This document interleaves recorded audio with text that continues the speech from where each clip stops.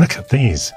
On the menu today, let's find out if the contents of this box can temporarily, just when I need it to, make my iPhone more like the good old days when phones just did calls and texts. Welcome to this digital minimalism edition of Retro Recipes.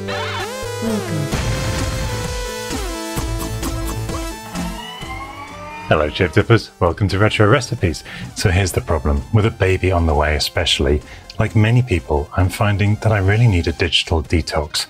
When I'm out and about or sitting at a meal with my wife, I don't want my phone to keep buzzing with all the notifications of all the apps that I've got installed. And yes, you can go into the settings and change the focus modes to give you that flexibility. But the problem is, I think it's fair to say, a lot of us are basically addicted to our smartphones.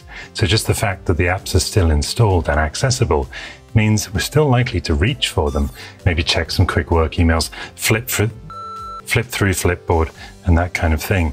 And before you know it, 5 minutes have passed and you're divorced.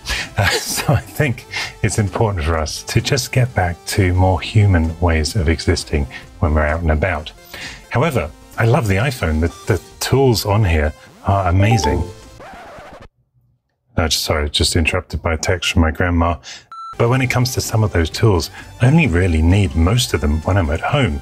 You know, if I'm editing a YouTube thumbnail or whatever you might use those tools for, you just don't need them when you're out and about with family in what should be family time. So I'm actually making a much longer video, which is why I've got all of these lovely old devices about digital minimalism and finding out, can I go back to a basic flip phone? Now, it won't be this. This is the Cat S22, which is a pretty brand new Android flip phone. It won't be this because it looks awful and I hate it. But what I'm longing for is just those simpler days. I mean, this was probably the most memorable phone I ever had, the Nokia 3210. And yeah, it could play Snake, but other than that, it really just did calls and texts and maybe had a little notes app. But this thing is just gorgeous. And we've lost, with all these smartphones that just look like the same bar of soap or whatever as each other, we've lost those beautiful designs. I mean, look at this. This is incredible. This is the Ericsson R380S. Essentially, it's got like 15 little styluses on the inside that tap on the screen when it's closed and register as number presses. Now, I've got to be real. When I had phones like, let's say, this Ericsson T28S with its little pop-out flip-out cover, again, isn't that gorgeous? When I had this, I was longing for functions like email and, well, things we couldn't even imagine yet, like Instagram. But when I finally got them, again, it was super cool and I was at the cutting edge of technology. But it's gone too far now and we've become hostages to our notifications, to our devices, and to checking the feed to see what's new on Twitter or Facebook or whatever it is. However, as part of making this bigger video, make sure you subscribe so you don't miss that, I came across what's inside this box. And just before we unbox it, did you know that PCB Way have a dedicated retro stuffs category where you can get great PCBs for your retro projects from just $5? Maybe the product we're about to look at uses one, or maybe it's simply an NFC tag. But you can even find telephone-related PCBs at PCBWay.com. Wow, that one is retro. Ah, that's more like it. Because as we all know, PCB stands for Please Call Back, doesn't it? I won't tease you anymore, let's just open it up and I'll show you. Seems like they've left me a little note here. So TJ Driver says, my friend and I made Brick because we wanted to fix our relationships with our phones. Essentially stop using them mindlessly so much without having to give up the super helpful tools that we use every day, e.g. Uber, camera. It's exactly what I was saying. You read my mind. We've also come to love the aspect of nostalgia this gives us, as we're just old enough to remember a time when all cell phones did was call and text. Didn't I just say all this? That's incredible. We hope you enjoy Brick and get some use out of it. Either way, we're excited to follow your content because who doesn't love retro tech? I couldn't agree more. Thank you guys. So here it is. This is how it sells itself. We realized that while our phones were our greatest tool, that was my nickname in high school, they were also our biggest distraction. We couldn't stand that there wasn't a good way to keep the tools with us, but ditch the distractions when we wanted. So we made Brick, where to put your brick. Decide on that later when we see how it works.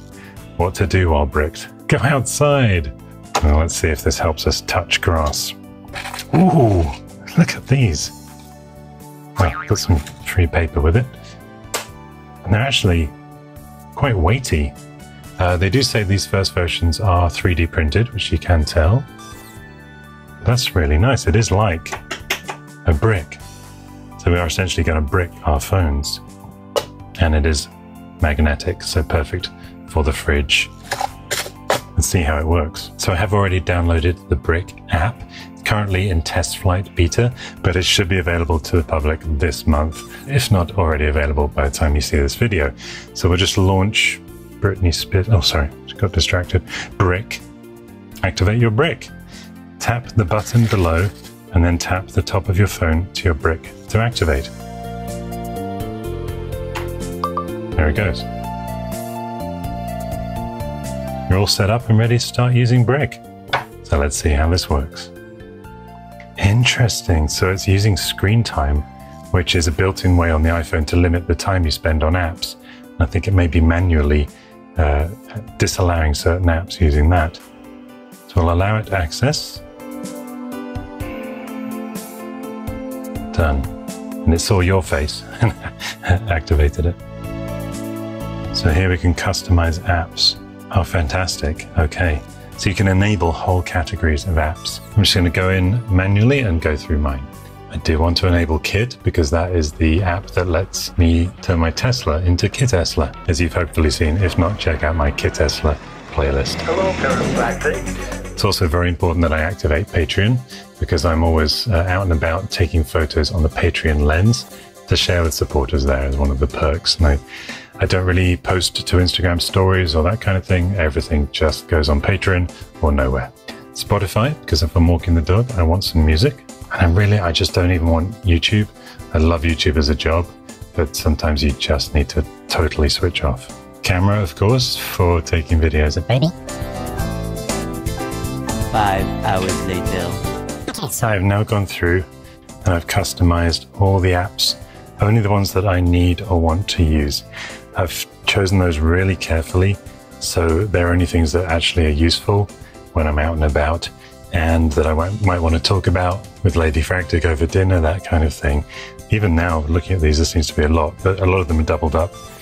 Some of the categories have overlap, and a lot of them are store loyalty card schemes. So if I'm going into a restaurant or going into a hardware store, I want to be able to call up those apps, like the IKEA app and all of that. So all that remains now is to try it out.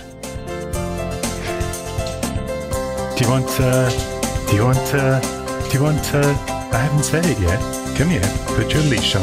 Hold on, just gotta brick my phone.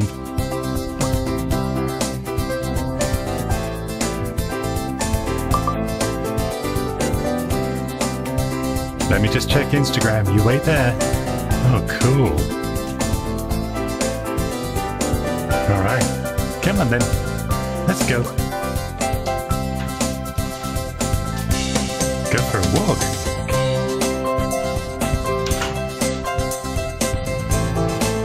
I can't believe he left us.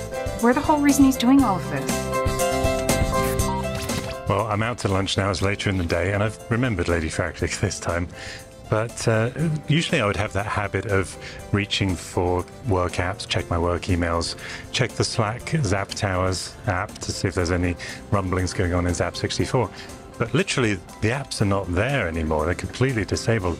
So I find that temptation is just dissolved away. And unlike with the focus modes that are built into the iPhone, the key to unlock those apps is literally back home on the fridge. So that's cool. The fridge, I mean. And when I get home, of course, I can just tap on the brick again and it will unlock them all immediately. I've actually set up a nice little retro home screen here just to help things feel a bit more simple and like the good old days that the brick is also enabling. So yeah, I'm really pleased with this. They've done a really good job and it solves a genuine problem and will allow us to get back to what matters in life. The important thing, the big F, food. Family. Family. Check out the link in the description if you want to get your brick, or go to getbrick.app speaking of getting back to what's important in life, I think it's time for Ladyfractic to turn off the camera phone. And we'll just say thank you so much for watching. As always, subscribe and support below. And Cheerio. cheerio. And cut.